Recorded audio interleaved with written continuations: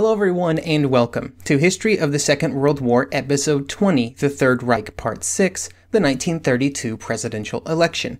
Before we get started today, I would like to give a recommendation for a podcast that I am personally not associated with in any way.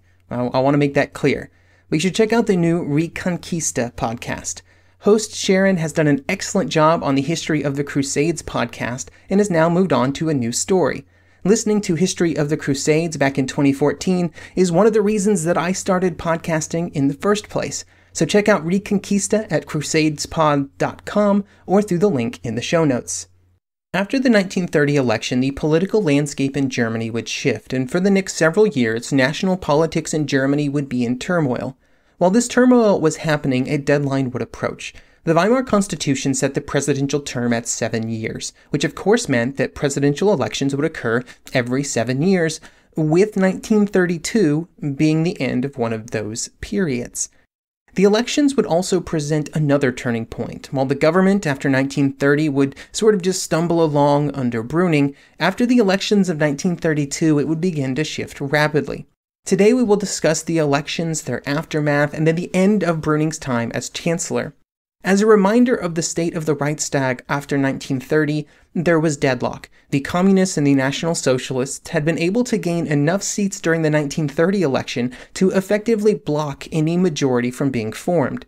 This meant that no new cabinet would gain the votes that it needed to officially be created. There was also a general level of purposeful non-functioning within the chamber even when it was in session.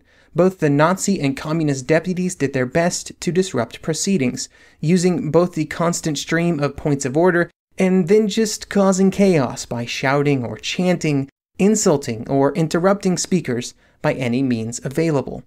Reichstag sessions became almost unworkable even if there were items that could gain a majority. This gave President Hindenburg a lot of power and also those men close to him who were his advisors. The president had the ability to sign presidential decrees, which allowed the office, or those he appointed, the ability to run the most essential functions of the government. This is one of the reasons why the presidential elections of 1932 were so important. From 1930 to 1932, the office of the president, either in his person or with his consent, was almost the sole possessor of political power in Germany. It was very likely that if Hindenburg ran for president again, he would win. There were many war heroes in Germany at this time, but Hindenburg was the war hero, and he was one of the few which had been able to unite the support of all of the parties on the political right in the previous election in 1925. However, he was also very old. He would be 84 in 1932, and was in fact quite reluctant to even run for the office again. Initially, he would inform those around him that he would only continue to serve if he could just continue in office and didn't have to go through another election campaign. However, making such a change to the government was impossible without the intervention of the Reichstag. If the Reichstag chose to do so, it could extend the presidential term as long as it wanted to. But with such a dysfunctional Reichstag, this was never going to happen. And with the refusal of the Reichstag, Hindenburg would have to participate in the election. But unlike the elections of 1925, the elections of 1932 would see a reshuffle of political allegiances, with the Democratic Socialists actually winding up supporting Hindenburg's bid for the president, a testament to the turbulent times of the early 1930s. In the background of all of the political events of the early 1930s was the constant political violence that was occurring. From 1930 to 1932, the Nazi Party would claim that 143 of its members would be killed in clashes with the Socialists and the Communists. The Communists would claim 177, and the Reichsbanner, the Social Democratic paramilitary, would claim 50. While these numbers might seem low-ish, they hide the fact that while only a few hundred individuals would die, the number of wounded members would be in the thousands. The scale on which these street clashes occurred completely overwhelmed the existing ability of the German police to maintain order. There was also the ever-present problem of police bias, with the great concern of many policemen being not to maintain order, but instead to ensure that certain groups did not gain the upper hand. For the communists especially, the police represented the blunt instrument of capitalism, a system that was just as much a target of communist anger as the Nazis. This caused antagonism between the communists and the police, and the violence that would occur between the two groups was only outdone by that which occurred between the Nazis and the communists. While all of these actions would not directly alter the outcome of the presidential election, it is important background to the decisions that were being made both by the individual German citizens as well as groups within the nation, like political parties, workers' organizations, and others. The candidates and their political backing were the perfect representation of the shift in German politics in the 7 years since the previous presidential election in 1925. In the first round of voting in that year, there had been 7 major candidates, all supported by national political parties from across the political spectrum. However, in 1932, the election would only have 4, 3 candidates representing more radical parties, and then Hindenburg left in the center. On the left, you had the communist Ernst Thälmann, who had also ran in 1925. During that election, he had received just over 6% of the vote. Thälmann and the communists would always refuse to join in any coalition with other parties on the left when it came to national elections, and some would claim that this cost the Social Democrat-supported Center Party candidate, Wilhelm Marx, the election in 1925 because he lost the first vote by just the smallest of margins. Der Stahlhelm, which was a paramilitary organization built around war veterans, and a party which supported the monarchist movement in Germany, would be represented by Theodor Duesterberg. There was also, of course, Adolf Hitler representing the National Socialists. When it came time to consider running for president, there were risks that had to be weighed for the Nazi Party. Up until 1932, the party had been on an almost meteoric rise, and it was very likely that they would be defeated in the presidential race. The most important consideration was whether the possible negative impacts of a national loss on the party's image was more or less impactful than the negative perception that was sure to be the result of not even trying to put forward a candidate at all. The decision to run or not was hotly debated among Nazi Party leaders, with the decision apparently swaying back and forth several times. For example, Goebbels would write in his diary at the time that Hitler decided to run on February 2nd, but then a week later, there were fresh debates about the best path forward, with no conclusive decision being made. The fourth candidate on the list was, of course, Hindenburg. While Hindenburg would be the favorite to win, the party supporting him were very different than in 1925. He was always officially an independent candidate, and did not belong to any party. But in 1925, he had been supported by the parties on the right. However, those parties, or whatever was left of them at this stage, did not provide any real base of support, and instead Hindenburg found support from whatever was left at this stage of the political center, which was the Center Party, some of the smaller, more moderate parties, and most surprisingly of all, the Social Democrats. The support of Hindenburg by the Social Democrats is perhaps the best example of how concerned many political leaders were about the growing strength of the Nazi Party and what might happen should Hitler be made president. The Social Democratic Party had strongly opposed Hindenburg as a candidate in 1925, and yet in 1932 they would join with other parties to make sure that he was victorious, due simply to the fact that he was seen as the least bad option. William Shirer would say in The Rise and Fall of the Third Reich that, quote, all the traditional loyalties of classes and parties were upset in the confusion and heat of the electoral battle. To Hindenburg, a Protestant, a Prussian, a conservative, and a monarchist, went the support of the socialists, the trade unions, the Catholics of Brüning's Center Party, and the remnants of the liberal, democratic, middle-class parties. To Hitler, a Catholic, an Austrian, a former tramp, a National Socialist, a leader of the lower middle classes, was rallied, in addition to his own followers, the support of the upper-class Protestants in the north and the conservative Junker agrarians and a number of monarchists, including, at the last minute, the former crown prince himself. End quote. And so you can see that the 1932 presidential election perfectly represented the political confusion that was happening in Germany at this time, as traditional allegiances and traditional parties found it very difficult to exist in the new reality of the early 1930s. After a hectic campaign which saw all of the parties campaigning all over Germany, although Hindenburg participated the least amount possible, the election would occur on March 13, 1932. When the votes were counted, the expected outcome occurred. Hindenburg received the most votes, by a pretty wide margin, almost 20% more than any other candidate. However, he did not receive enough votes to reach a majority. coming just 0.4% short at 49.6%, or just over 18.6 million total votes. Hitler would receive 11.3 million votes for just over 30%, Thälmann 4.9 million for 13%, and Duesterberg 2.5 million or 6.8%. This was not a bad showing for any of the three lesser candidates. Hitler's votes represented almost double what the Nazi Party had gotten in the 1930 national elections, and Thälmann and Duesterberg did better than their party's performance in 1930.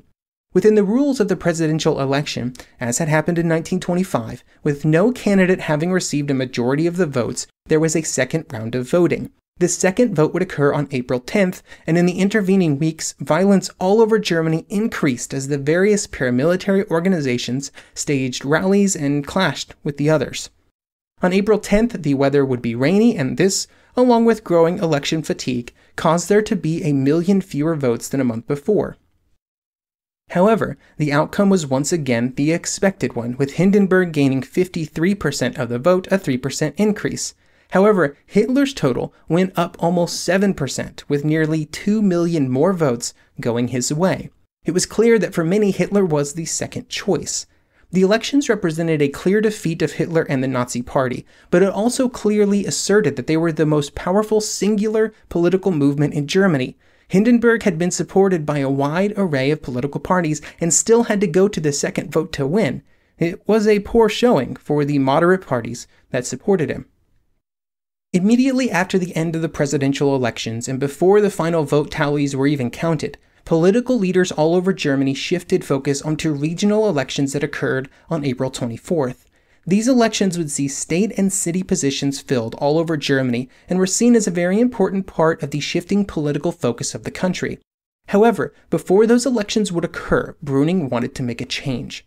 One of Brüning's major goals throughout 1932 and early 1932 especially had been to bring Hitler and the Nazis into the government in some form. He desperately wanted them to stop being able to launch assaults on the government without having any actual responsibility and none of the burden of actually accomplishing something. He would never achieve this goal, but with the continued rise of support for the Nazi Party, he decided to try and remove their most volatile and most powerful tool, the SA. On April 13th, the decree would be put in place from the office of the Minister of the Interior, General Wilhelm Groner, and the decree effectively outlawed the SA and the SS. The conversations for this decree had started even before the second presidential vote, with many German states requesting action from the national government to in some way reduce the violence throughout all of Germany. The decision was made on April 10th, although the announcement was made only a few days later after the results of the election were clear. The reason given for this action was that the Prussian police had raided the Nazi headquarters in Berlin, and they claimed that they had found documents that contained plans for the SA to immediately execute a coup d'etat if Hitler was elected president. This, along with all of the other violence, was used as justification for the decree. They also hoped that by removing the paramilitary wing of the Nazi Party, support for the party would begin to dissipate. Hindenburg had just received a majority of German votes, and so theoretically, removing the violent group that posed the most direct threat to the government seemed reasonable. The response from the party was one of outrage. They would say that it was just another example in a long list of examples of the government trying to suppress their movement, which represented millions of Germans. They would also point out that it was a bit odd that other paramilitary groups, the Reichsbanner and the Stahlhelm, among others, and the Communist Red Front, most importantly, had been mysteriously unaffected by the decree.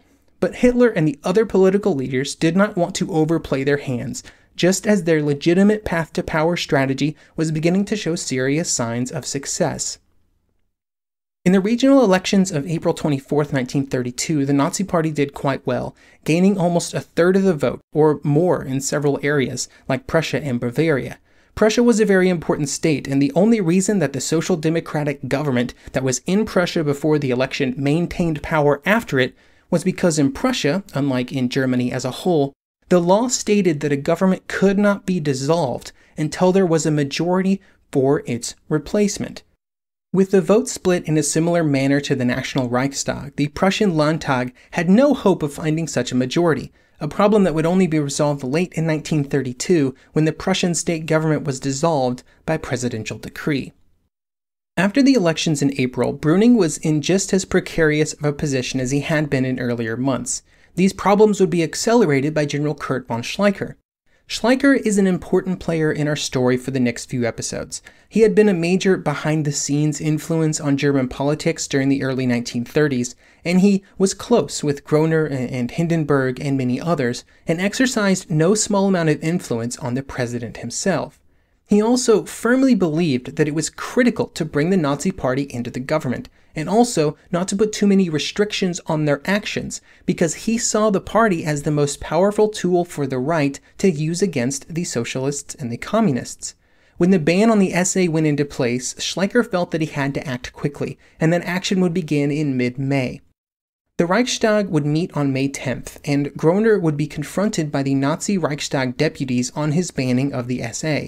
The situation became very charged, with verbal abuse thrown at Groener, who eventually just got up and started to walk out of the Reichstag chamber.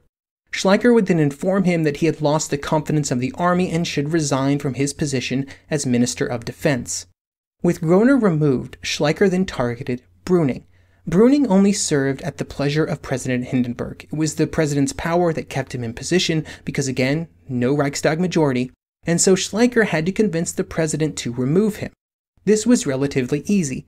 Schleicher would just give the old general a nudge, claiming that it had been Brüning's fault that the presidential election had occurred at all, and this just added fuel to Hindenburg's pre-existing frustration with Brüning. After the SA ban had been put in place, Hindenburg had been frustrated that the same restrictions did not apply to other paramilitary groups on the left, who he saw as the real enemies of Germany. All these frustrations would result in Brüning being removed from his position as Chancellor on May 30th, 1932. Schleicher had worked out a deal with the Nazi leadership. Brüning would be removed, a new cabinet would be created by Hindenburg, there would be another round of Reichstag elections, and Hitler agreed to support the government until those elections, and then the one created afterwards. In exchange, the ban of the SA would be lifted. The elections would be set for July 31st, but during the interim, a new cabinet would be created under the leadership of one Franz von Papen. Papen was an aristocratic member of the Center Party, the Zentrum, from Westphalia, and he was also a Catholic. The Zentrum drew a lot of its support from German Catholics, but they did not all share the same views on the best path forward. Papen would be on the conservative side of the party, and he would attempt to bring the party closer to his views. Papen supported a return of some kind of authoritarian government, either monarchy or some other structure, and he rejected the democratic basis of the Weimar Constitution. However, and critically, Papen did not support a revolutionary or putschist method of change, instead believing that any change should take place within the confines of existing legality. During most of the 1920s, his attempts to move the party in this direction met with only marginal success. One of the problems was that the traditional Catholic elite, which had previously been an important part of the party, had fragmented after the First World War. Some were disappointed by the party's shift to the left on many issues in the aftermath of the conflict, and instead of sticking with the party on its new course, they instead found other political groups to join. Many would move over to the National People's Party, while some would move even further into the radical right. This type of shift in support was familiar to all of the political parties in Germany, especially the ones in the center at this time, and has been a major trend that we focused on in the last few episodes. Papen would generally stay the course though, at least in terms of his rejection of revolutionary methods. Papen would be a supporter of the Brüning cabinet, and he maintained critical links between the cabinet and the German industrial leaders and aristocracy, both of which Papen was well connected with. However, as support for Brüning's policies and his position as Chancellor began to decay, Papen started looking for a way out, or perhaps a way up. Part of this was out of simple self-interest, but there had always been an ideological rift between Brüning and Papen, and this only widened as Brüning was forced, out of lack of other options, to work more closely with the Social Democrats, who Papen saw as the great enemy. After Brüning was dismissed, Papen's close relationship with Schleicher and the president would allow him to be named Chancellor of Germany on June 1st. Much like Brüning, Papen did not have any real path to a majority in the Reichstag, but that was nothing new. To say that Papen's chancellorship was a surprise would be to undersell the shock experienced by many. Papen was not particularly well known among the German public, and I love this quote from the French ambassador to Germany, who would say at this point that, quote, "The president's choice met with incredulity. No one but smiled or tittered or laughed because Papen enjoyed the peculiarity of being taken seriously by neither his friends nor his enemies." End quote. Next episode, we will examine in more detail the curious case of Franz von Papen and discuss his very, let's call it interesting, time as Chancellor of Germany.